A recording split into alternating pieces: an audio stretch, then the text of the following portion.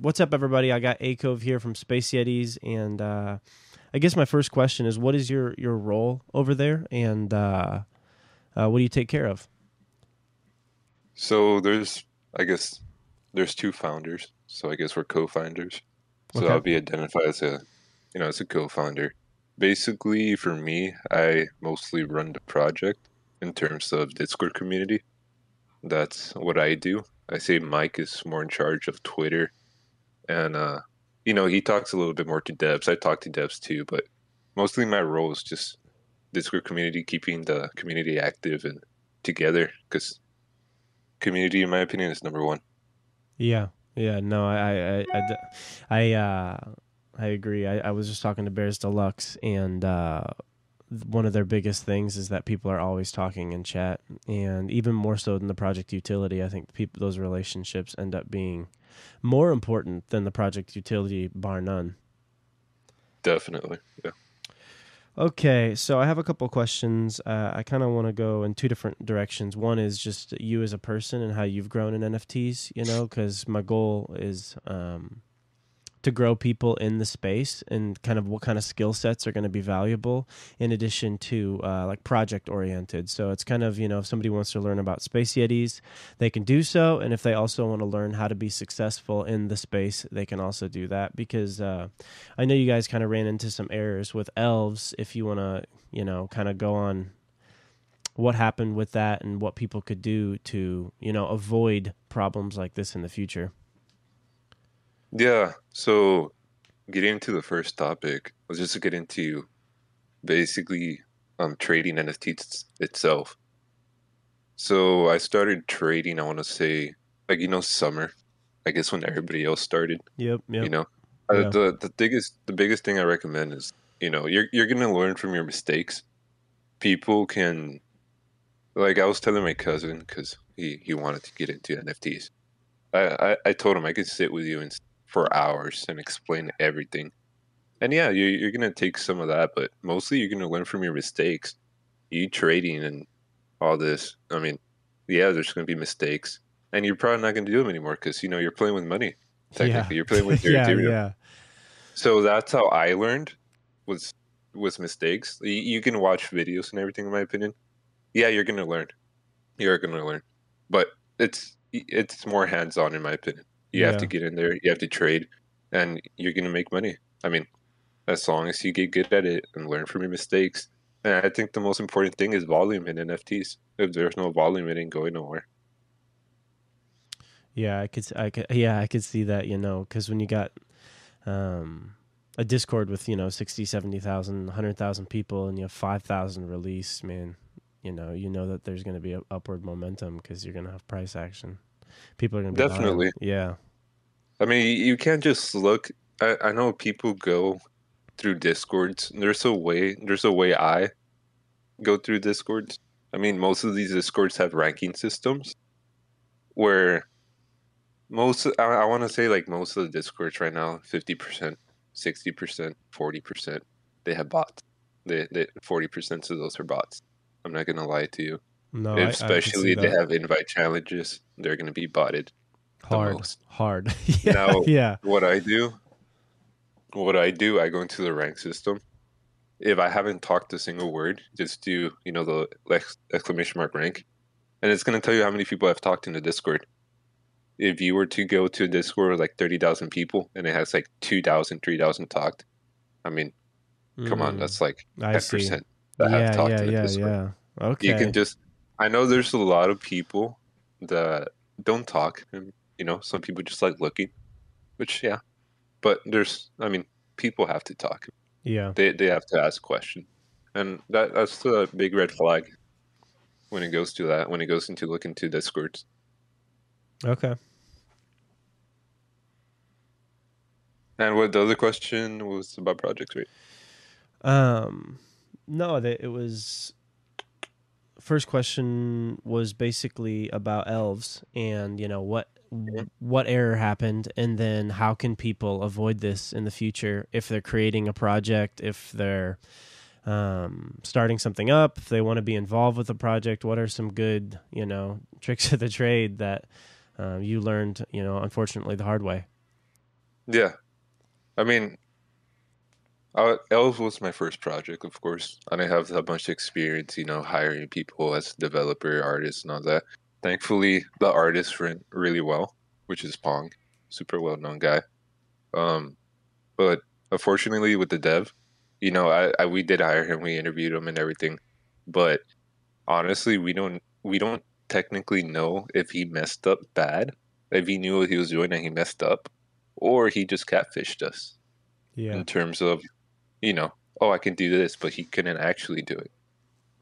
And then there's a lot of pressure applied to him because he delayed the launch twice, and people were getting mad and everything, and he eventually, I guess under pressure released a shitty project, a shitty contract, and it eventually, it looked bad and everything, and I guess he took the ETH he needed to take. He just took the 10 ETH, and because I mean he messed up, and Got it, it. it sucks that he Got it. rugged. It sucks that he rugged and everything. I mean, we already paid everything back to those elf holders, thankfully. Mm-hmm. But I would say be more careful with people who you choose. Okay. If you're going to choose an artist, make sure they have experience. Because art is difficult too, I want to say. Yeah. If they're starting their very first projects, you got to take into consideration layers and that, it can all fuck up. Oh, can I say bad words? I don't know. Well, we try to keep it clean, but it's not Okay. a huge deal, man. Yeah. You don't have to be like hypersensitive about it. Yeah. It can all mess up. I mean, developer wise, hire people with experience. We ended Yeah. up hiring Inu, super experienced. The guy worked on hundreds of not hundreds, but tens of projects. But I want to say go through like thoroughly, hire people that have experience, especially if you're going to hire a community manager. I want to say that's one of the most important things. Hire somebody that has worked with projects. Community managers can help with marketing as well, um, in my opinion. Mm. If you don't have somebody who has experience running a project and it's your first time, you're gonna have difficulty. Okay. You're gonna have a lot of difficulty. Yeah, no, that makes sense. Now a community manager, what would you put under their responsibilities? You know, um, some community managers help with Twitter. I want to say, Okay. and that's a big form of marketing. I think Twitter's gonna. We didn't really see Twitter that much back in the day, in my opinion. Now Twitter's like a must-have, and people use Yeah. Twitter to their advantage. We used it to our advantage on Space Studies by locking the Discord and having Twitter as one of the only ways of entries. And that built our Twitter to, I want to say we were like at 10, 11,000 before we released in like Yeah. 3 weeks, which, it built it really quickly. I want to say Twitter is a really good way of free marketing, in my opinion, because there's people that hit you up in terms of marketing and they want to charge you. And, Yep. Yep. for Space Yetis, we didn't pay. We paid zero for marketing. We did it all ourselves. And, that just comes from experience. Like if you hire a good advisor or a community manager that knows what he's doing, he can do that. And I see. definitely, he can be in charge of giveaways. He can be in charge of the community. And especially if he likes to take on the challenge of Twitter and help with marketing, that's all plus signs for that community manager if he has experience under his belt. I see. Okay. And one thing you guys did really, really well, which I was pleasantly surprised, is you swiveled after, that dev did whatever he did. You guys swiveled and built trust again, which honestly, at that point, I was like, man, I don't know if they're going to be able to do this. And you did. And I kept seeing people on Twitter and they were like, don't forget Space Yetis, don't forget Space Yetis. And I was like, no way. And people had confidence in you guys even after that happened. And I guess my question is how did you build confidence even after something that would seem so glaringly oh, that's a project ender? It didn't. You skated right forward and went into a perfectly sold out mint right after. And how do you guys think you did that? Well, honestly, it's building trust within the community. That's the number one thing. Um, I would think the number one thing is doing AMAs and actually talking to people. That's the most important thing. I think AMAs are the number one way to build trust. Okay. and we were hosting it. We hosted AMAs about 3 times a week right before the L Smith. Oh wow. So we were building trust left and right, and I was always in chat. I spent hours in chat just talking to people, answering questions. There wasn't a question that didn't go unanswered. I mean, even the most difficult questions, I would answer them. And people, other devs just skip over them or don't even talk in chat. Yeah. You know, and Yeah. I think, like I said, AMAs. I think it was the number one thing to help us build the trust. And I don't think we lost trust during that whole thing. I mean, a lot of people still trusted us, and they wanted to move forward with us, and they did move forward with us, and that's why we're here. Yeah. And I just think it's, like I said, building that trust. If you don't build that trust as a founder, you're not gonna get too far, because you know that's what builds the community. Yeah, that makes sense. Um, my last meeting with one of the co-creators of Bears Deluxe, I asked him the question, how do you build trust when anonymity is so important? And he talked about track record being way more important than your name. And he's like, there's no success in a name, but your track record and what you promise and what you do is important, which can be attributed to a picture. It can be attributed to a name. It can be attributed to anything. You can build trust around anything, as long as it's promise and actually, coming to fruition with it. So, yeah, Yeah, that that makes that is sense. true. I agree with him. Transparency and actually delivering on what you put out there. I guess another way can be how do they say it? Under promise and over deliver. Be a Yeah. great way to build trust. Yeah. And No, since absolutely. we've always delivered. I mean, we're a month old and we already have our token out, and breeding's going to come out by the end of the month or start of February, just in a Yeah. month. Yeah, I I saw mean, we're that. moving forward super quickly. Yeah, that's actually one of the things I wrote down because I was so, usually there's like um, a bit of a time period before people will actually get working on whatever it is that they've promised. And I will say that as far as because how long did it take you guys to get your token out after mint? It was almost like right away. Yeah, we already had the contract ready. It was just the website UI that had to be done.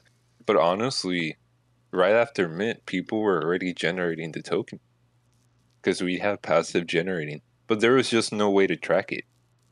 Not until the UI came out. Ah, I see, I see. So technically, right away, you were already generating the token.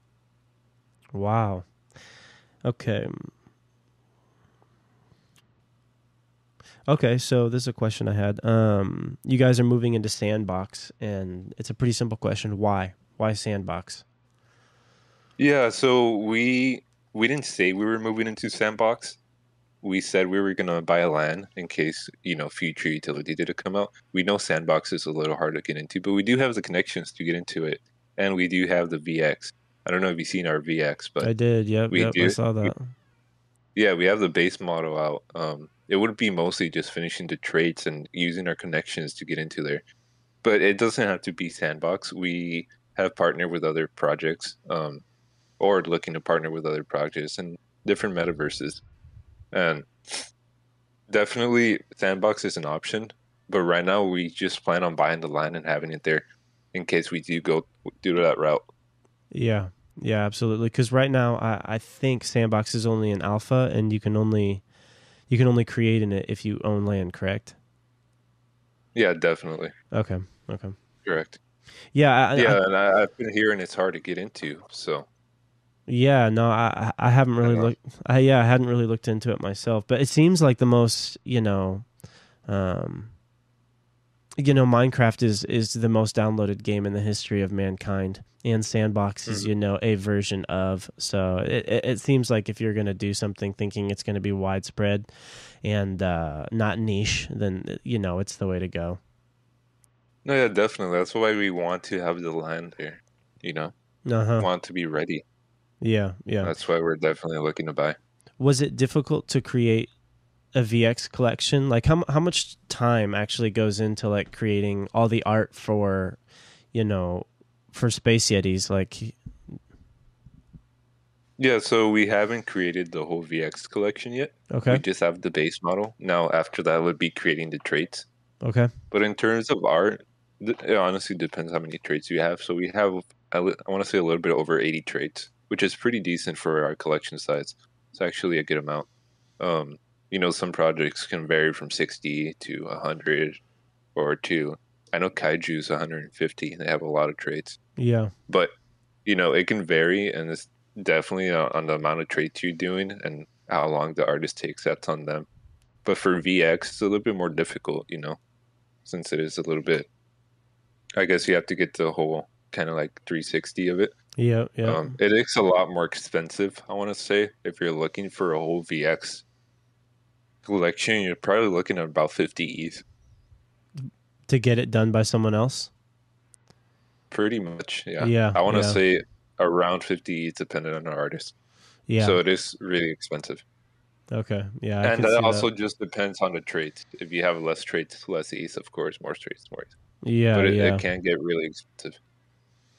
Yeah, one thing you touched on was you said make sure you have an artist that knows the space, and I did a launch with I basically was like the community manager and a couple other things like finance manager for a project maybe like 2 or 3 months ago, and we've been looking for artists in the 3D render space, and none of them really knew about NFTs, and we've gone through like 2, 3, 4 artists now after them like saying yes for 2 and 3 weeks, and just to jump on the end of you saying that, it is like heavily crucial that you have somebody that knows what they're doing in the space. Because if you get 2, 3 weeks into somebody and then you've put money towards them and then they actually find out they don't know what they're doing, the time cost is almost worse than the ETH cost, because you're delaying and delaying and delaying, and it looks bad for the community. Yeah, definitely. That's why I always just kind of like preach, get someone with experience, definitely. They might be a little bit more cost worthy, but it comes out, being better for the overall project and for yourself. Waste Yeah. less time. Yeah, do you find you have to manage it a little bit less? Like maybe is it more that you can just give some direction and then they can kind of run with it? Yeah, like if you get a good artist, they can, it's basically what we did on our side. We made a list of traits and he basically did what he had to do. It's Okay. less manageable. You're paying him to do his job, basically. Yep. And he's just doing it. Some artists also they like doing the traits themselves. They'll take on the full responsibility and they'll show you what they got. And if you like it, if you don't like it, they can, make some changes to it. Just Yeah. depends on the artist. Okay. Um. Okay. Here's a question. Um. If you had to do this process all over again, what are the key roles for a team that you'd assemble? Yeah, kind of like I was speaking into it before. I would Okay. say, uh, it's going to be a lot easier because I have the experience and I went through the ups and downs, in my opinion. Mm-hmm. Yeah. So getting a team and with the connections I have right now, are you talking like if I were to like start like noob Yeah. or Yeah. If you like were just to start a project right now, no, even with, I guess connections are important, but I was thinking more of super like, important? yeah, I was thinking more in It the makes a big lines. difference. You think? It does, yeah. Like if you're coming into it without any connections, it does. It really does. That's what I'm saying. I don't know where you want me to head with the question. I mean, if I Yeah. were to have the connections, I would know exactly who to hire. I see. But if I don't have the connections, it's going to be a little harder. Okay. Yeah, I was thinking more of like the role identity, like you'll need like an Yeah, artist, you'll need like a community manager, more cuz I'm trying to gear the question towards people who are wanting to create something. They're like, "Well, I don't even know what pieces I need to assemble to create something." So I'm wondering, if you had to, assemble what pieces, like what are the most integral parts of a project to have those people that are devoted specifically to that. yeah. I want to say try and get a buddy with you, a co-founder. Okay. I think that's super important. Number one, try and get a guy that actually puts in work. You know, Yeah, yeah. he's as dedicated as yourself. You can have a team member or a co-founder. Like Mike and I say we put the pretty much the equal amount of work. If I were to have a co-founder, um, and actually going back to Els, we actually had another founder. Um, but before we released, we had to remove him actually. because he was not putting in enough work. Yeah. He basically came into calls like, we have our team meetings and all that. He would come to calls and not even throw in that many ideas and et cetera, et cetera.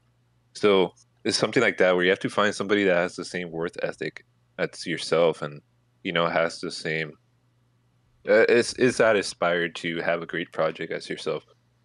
Hmm. And then once you find that guy, I would say start looking into artists and developers. An artist is definitely somebody that has experience and has worked on past projects and can show you their past projects. You can even go through and go to their founders of those past projects and ask about the artist or ask about the developer. Oh, that's a good. Yep, that's good. Yeah, definitely. They can say, "Oh, they were toxic. They gave us a hard time. They were really good." Going through that, especially with a developer, you want to ask the most people as possible what they think about them and their past work. I just think that's super important. Especially they can be lying. They could just be like, "Oh, I did it for this project," And if Mm, you don't go and that ask makes the sense. owner or the founder, oh no, like there's been times like that where I try and hire somebody and it's not them. It's not actually them. They didn't actually help, and it's selfish, because they want to make money. Yeah. Um, but I want to say going past to their past project founders would be the best, and interviewing them. Maybe getting a call and be like, "Yo, what do you think about him? You think he's a good hire?" Um, the artist, the developer, etc. And then it'll be eventually finding an advisor or a community manager or just both. An advisor, a guy that has experience running a project or marketing or any of those. I just Yeah. super important. There's so many mistakes you can make pre-sale. After you sell out, there's so many mistakes you can make that can definitely hurt the project or even kill the project, in my opinion. And you not knowing those mistakes, you will make them. You will make them, and that's why having an advisor, it's a good idea. I've helped plenty of projects before that are launching based on what decisions to do to basically, let's just say, have a healthier mint. So, Yeah. they stopped selling at a certain amount. Okay, like I need to mint out. What can I do? There's a lot of things you can do. You can do incentives. You can, just working with the community to help it mint it out. And it basically goes to choose the right people. That's what I want to say. Choose the right people that know what they're doing. Because if it's your first project and you don't know what you're doing, you're gonna need the help. Yeah. Yeah. Okay. Wow. Dang. Yeah, that's a really good Uh, answer. yeah, I can go into it a lot. I mean, you can go into it a lot, but I just choose a good advisor, in my opinion. Choose somebody that has ran a project to help you out, either a friend or either you pay him or you know, because I think that's number one. You can make so many mistakes that can hurt the project Yeah, I could or see really that. cause Yeah, problems to all your work. especially when you're building. You talked about earlier building trust, and it's crucial in the space, especially because everybody's anonymous, and that trust is basically the only thing that holds together a relationship. It's not proximity. It's not sometimes it can be conversation without trust, but really most of all when money's between a relationship, that trust is so important. So that makes sense. I didn't think about necessarily having an advisor being something that's such an important role because they can at least run your ideas past and be like, good idea, bad idea, like is this is this gonna flop, how are people gonna feel about this, and that would save you heartache. That would be worth 5, 6, 7% of your mint or whatever it is, just to know you're not gonna make some huge error. Yeah, definitely errors. I mean, you want what's best for the community, and sometimes people don't really think on what they've released or what they say, and that sticks with the community, and it can definitely hurt people or turn around people and be like, I don't want them in this. Yeah. And like, I want to say going into AMAs, if you in AMAs, you have to be skilled, in my opinion. You do have to be skilled. You can be a bad talker and ruin everything. Yeah, I've seen A- this. AMAs are too important, and I would say an advisor, somebody to teach you how to run an AMA, Yep. somebody somebody to run the AMA for you, and you're just there. They're hosting the AMA. They're the one doing most of the talking. Yep. I want to say that's super important in building trust because you can go in there, you can talk and talk and talk. Just I've seen it happen so many times. I've helped people with this. I've I've gotten in calls with some founders and I ask them a question, they answer, I give them some tips. And some tips I can say is just keep it short and simple and on your questions. I mean on your answers. Mm-hmm. And they ask you something, keep it short and simple. Because when you start over talking, that's when you start saying things that are going to sound bad, in Yeah. my opinion. No, I Just agree. I've keep seen it people short. do this. They'll pantomime, and they get on parts that weren't even the question, and it actually doesn't produce confidence when somebody over talks. They actually seem, it sounds like opposite, but when somebody over talks about a subject, they actually seem incompetent to the question instead of seeming competent to their entire project, because they're wanting to like go off about this and that and this and that, but it's really, it seems like it's actually less intelligible if you would just keep it short and concise. Definitely. That's how you want to keep it short and simple. Answer the question, move on to the next question. That's what Yeah. I always tell the guys. I mean, it's simple. When you over talk, you're gonna say things you don't mean, or you're not gonna sound as confident. I mean, I think AMA is the best way to build trust. One of the best ways, especially keeping transparency and delivery. But if you don't do your first AMA correctly, and there's a lot of people watching, and you're showing that you're uncertain or you don't know your stuff about the project, Uh-huh. that's gonna hurt you a lot. And I Yeah. would say make notes, get with an advisor, or get somebody who has more experience public speaking, and let them help host. If you go up there and just start blabbering and talking, and you're gonna say stuff, people are gonna ask you difficult. They're gonna ask you difficult questions. Yeah. People think it's a simple question. No, sometimes they go up there and ask you if you don't know how to answer it and you're stuck up there. Yeah, it's gonna hurt you a lot. Yeah, And I you're in want to that say, moment. Yeah. yeah, I want to say that's a really good reason to hire an advisor or maybe a community manager that has really good experience just, talking in front of people and answering those questions. I want to say just make notes and, keep it short and simple. Okay. Just some tips. Thank you, by the way. Okay, so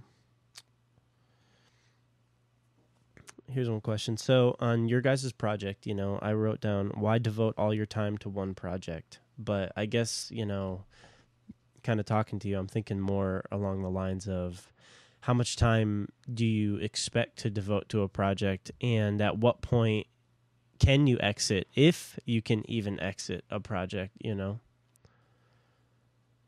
Yeah, the exiting part's a little iffy, in my opinion. Yeah, I agree.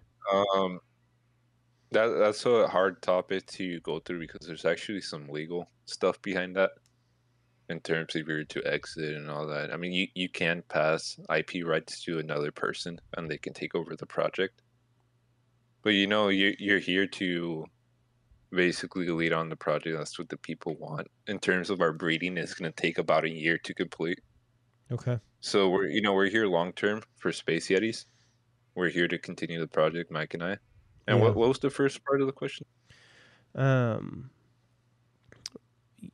you kind of answered it. I said, why devote all your time to one project? Yeah, I mean, you can devote to different projects, but that's just going to kill your trust, in my opinion.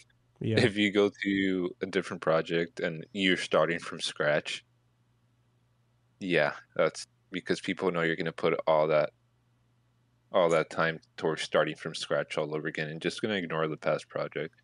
Yeah. And there's, if you were to, I guess, start working for another project, in other words, you know, that's not as bad in my opinion because eventually you can do an official partnership, you can combine some utility and all that. You can do Mm-hmm. all that, but I say starting a project from scratch makes it seem like you're there for the money and not there for the people. Yeah, I could see that. I think you answered that one. Okay. So here's a question I have. It's more art specific.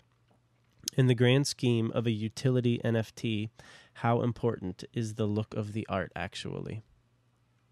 Super important. Okay. Probably one of the most important aspects, Okay. you know. over utility, definitely. I want to say art's the number one thing. When people open up your collection and they see the art, that gives them basically, if I were to open up a collection, I saw the art and I like it, I wouldn't even care about the utility. I mean, yeah, I would look into it, but you wouldn't be as excited to look into it. You wouldn't spend that time to go to their Discord or white paper and read it because you're not that excited about art. Yeah, that You know, makes I sense. think I think in my opinion, if they were to open your collection, because sales do come from secondary sales. If you're talking about mint, it's the same thing. If they see your art on Twitter, because they're going to see your posts, if they see your basically art on Twitter, they don't like it. They're not going to bother reading through the Twitter posts you put out Yeah. or the giveaway you put out. They don't like the art. Um, so I do think it's the number one thing, especially secondary sales. They open your collection. They're not going to want to investigate if they don't like your art. That's how I am. Okay. Of course, it does have killer utility. The word spreads, but it's also delivering that utility, in my opinion. Just building that trust, and I think art and utility play a big role, but Okay. art will play the bigger role. Yeah, no, that makes sense because you're talking first impressions.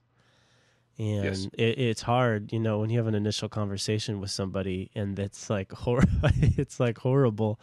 It's really hard to come back from it. You have to build relationships slowly over time to kind of make your way out of that horrible interaction in the beginning. So that makes sense. I could see that, that first response being what somebody sees and what somebody's going to think about you initially. Yeah, definitely. You're eventually gonna get a first impression from everybody, and you want to make the best out of it. Yeah, yeah. Everybody's gonna look into your art first, in my opinion. Yeah, they're gonna be like, somebody can tell you like, oh, check out this project. Yeah, you're gonna go check it out. What's the first thing that's gonna pop up? Not the utility. Yeah. It's gonna be the Yeah, art. yeah. And you're right too, Everybody will go through it. you've got to have killer utility for the art to not matter, or clout. You've got to have some other extenuating circumstance that's like massive to kind of overwrite trend. Because we gotta go through trends in the market. Right now it's like 3D. People love like the 3D space, like the Bored Ape, or not Bored Ape, but Hapes. Have you been following Hapes? I actually meant to hate. Yeah, Did you? You dirty dog. You dirty yeah, I dog. did. That was a tough whitelist to get. That was a tough whitelist with 400K Discord. Hmm. Okay. Yeah, I actually meant that. How Pretty how pretty how, good profit. how were you able to? It was through trivia actually. Very good. They Wow, had they had these Twitch trivias. I actually won one. dude. Good job. Good job, man. Did it Yeah, take a lot? Did it take a lot of time? no, it's no, it did. Yeah, I actually did it, but I guess they did recommend to stay active in Discord. I'll go in there talk a little bit Yep. after whitelist Yep. because no, I was reported like once or twice in the Discord for being inactive. I guess people try and report you, so they remove your whitelist. Oh, Kind because of other people want it. kind of dumb. Yeah, basically, Yeah. I Yeah. was reported for being inactive, but I got through it. I Man. actually meant it. Yeah, congrats. That was a good mint. That was a good one to get. Because It was. Digimental, I looked up his art and everything, and he used to design for Nike and like these big brands like Adidas and doing their 3D work. So as far as like an artist, that was a really solid grab. Yeah, that being part of their big roadmap, which is fashion and uh, partnerships with clothing brands. It's going to help they have those connections. Yeah, yeah. Okay. I kind of want to move into a little bit of tokenomics. How did you decide where to launch your token? What do you mean? Okay, so well, I mean, I don't know if you guys on Ethereum? Is that where your token is? Yeah, Oh, okay. yeah. I didn't know. ERC20. Okay, well, there a lot of projects. What they're doing is they're launching their token on a different layer one because the gas fees. So I didn't know how are you guys circumventing gas fees and kind of working your way around that. No, yeah, we decided to launch ERC20. I want to say mostly because our dev, the guy's super efficient with gas. Our mint gas was pretty cheap. And so far, our gas with the token has been really cheap. So I want to say it's because the developer experience, what experience he has in terms of optimizing the contract. Got it. That's Okay. why we decided to go with that. He's just so good at it. Okay. Cool. Cool. Um, is there anything specific that somebody should know before launching a token on a project? I mean, yes, it it can get the project in trouble, in my opinion. Um, Especially once you start talking about liquidity pools. Why is that? It can be marked under, as a security token Okay. by yeah, it can be marked, which could take your project down from OpenSea. So I want to Interesting. say Okay. when people get into that, it is risky. That's why a lot of projects don't have a liquidity pool for How, the same reason.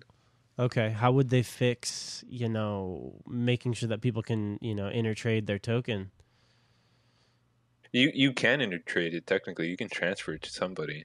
It is an ERC20 token now. Trading it on the what's it called? Exchanges, dexes? Exchanges. There you go. Trading on an exchange is different because you are going to have a liquidity pool. And now, if I were the owner and give that liquidity pool, that would mark us as a security.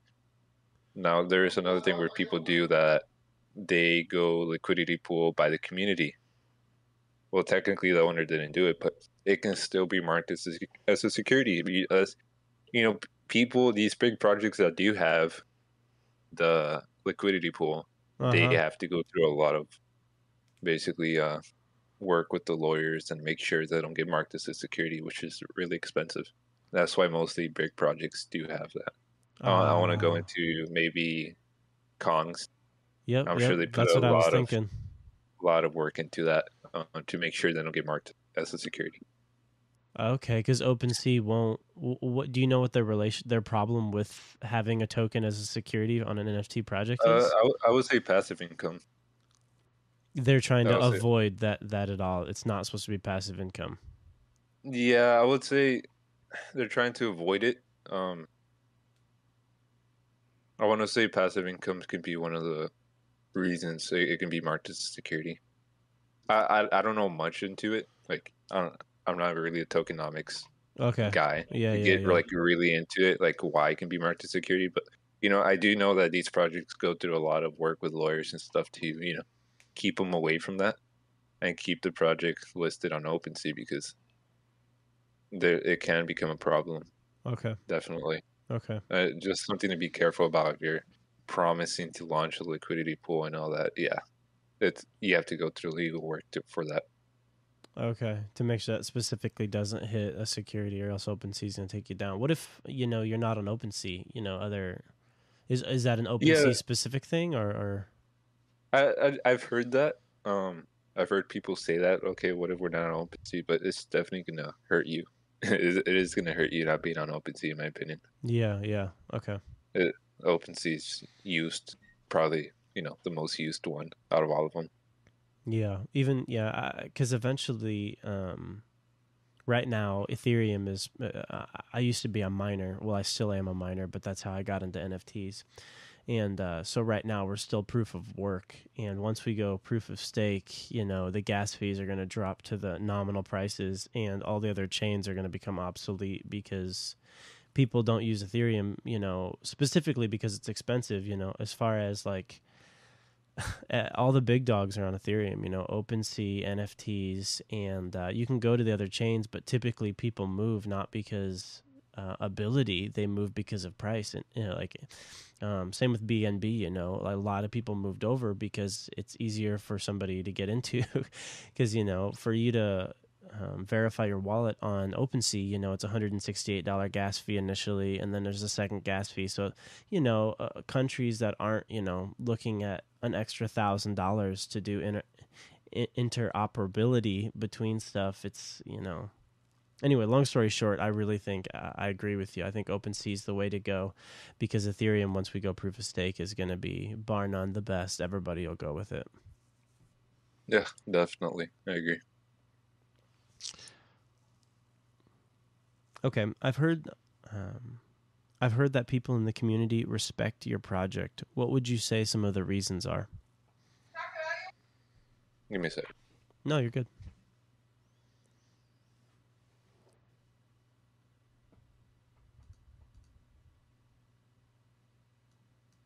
Okay, sir.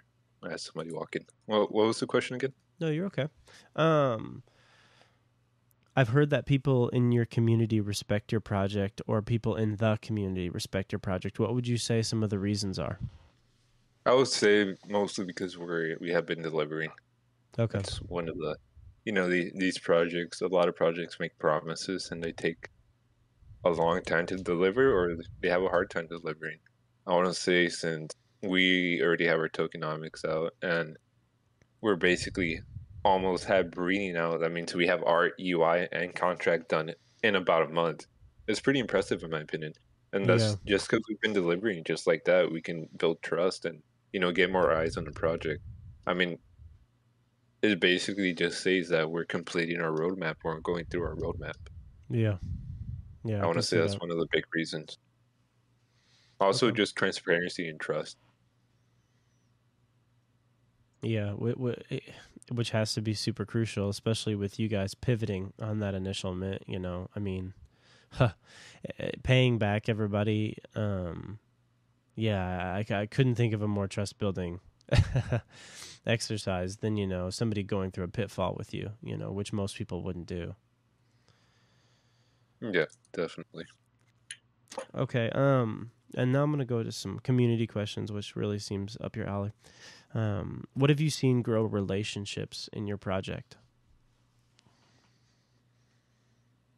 Relationship between the founder and, or just in between community members. I guess both. Um, Yeah. So I would say founder and community would be talking in chat, interacting in chat, answering questions in chat, getting in voice chat maybe with your community members. I have yeah, this thing in my project where I call it Acove talk, where we just get in voice chat, and we trade NFTs. I actually bought Hape and flipped it while in chat and screen sharing and talking to everybody in there. They're giving their opinions like, nah, you should hold it, you should sell it. I think that's one of the best ways to build trust. Founder to community, community to community. I want to say it's events. Getting people to talk to each other and making friends is probably the most important thing. Hosting events that can happen. I mean, we pre-mint we hosted. What's that game called? I'm not quite sure. Let me see. Let me see real quick. I have my Steam open. Crab game. There we go. Okay, okay, yeah, We hosted like I want to say about 20, 30 crab games before we actually minted. And that just helps build community. People are talking to each other. It's competition. I mean, you're just building friends. I also live stream a lot of marbles. I had like I ranged from like 100 to 300 views on my Twitch streams, and just live streaming marbles, talking to people, just everything like that, just gonna help build a great community, in my opinion. okay, okay, um, okay. So I think my final question is, how important is community compared to utility? Super important. I think community's number one thing. Um, people can have different answers on that. Definitely, I think community's number one thing. I think it makes or breaks the project. If people aren't together and willing to see the project going forward, they're just gonna dump it to the floor, and you're not gonna be able to do anything about it unless you have some magical utility or Mhm. you know Yeah, yeah, game breaking utility that that's gonna get new buyers in.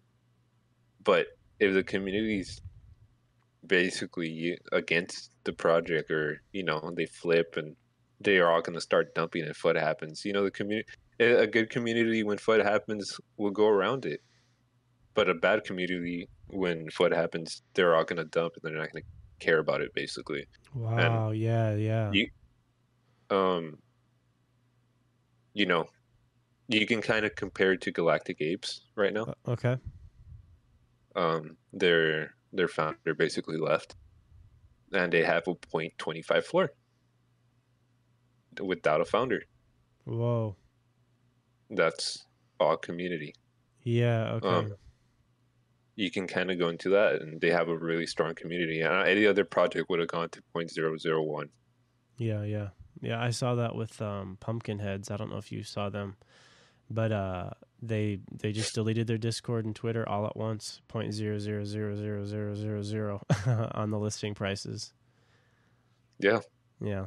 it's exactly just like that. I mean, that's why I say community is number one, and it's the heart of the project. Definitely what runs the project, in my opinion, Yeah. other than, the official team. I could see that because you said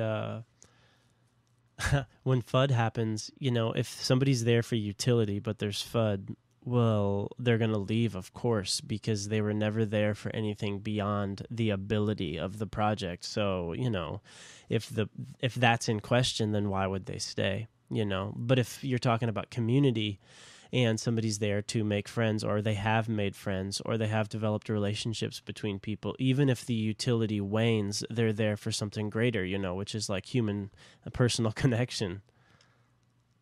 Yeah, definitely. I mean, just think about the last time you actually joined a community and actually talked in there and actually liked the project. That was, I want to say myself, was, back in the day with Sympathy of the Devils. That was one of the projects that was really into the community. And I was in there talking for like a couple hours a day. I mean, that's where, you get connected to the community and get connected to the founders and everything. And it just helps you out. I mean, I don't know if you have that experience with, you just get so connected with the community that you're in there talking and making friends. Yeah, no, It's I never. Yeah, it's definitely something to. I know a lot of people have experienced it. I mean, you see sometimes when you go into communities, you see the same names in those communities, just Yeah. talking and chatting. It's basically they're going through that right now. They love the community, and I think the more people you have doing that in your community, interacting with each other, is better. Okay. Yeah, that makes sense. Acove, I think that's it, man. Thank you, by the way. I really appreciate that you taking time. This was like super, super informative. Um, Probably the most informative conversation I've ever had in NFTs. Um, Yeah, yeah. Like I said, I can stay here talking for hours, but one thing I yeah, recommend is go try it yourself.